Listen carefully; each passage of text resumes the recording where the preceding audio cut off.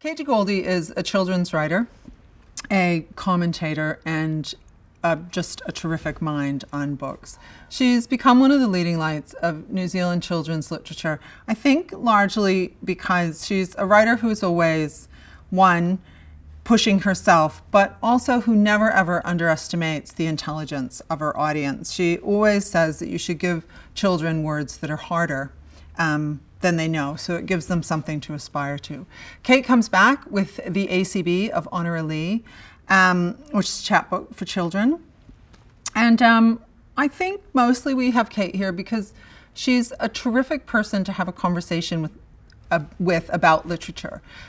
She's endlessly fascinating and fascinated with how books and words and sentences work. And for that reason, she's always worth coming along to listen to.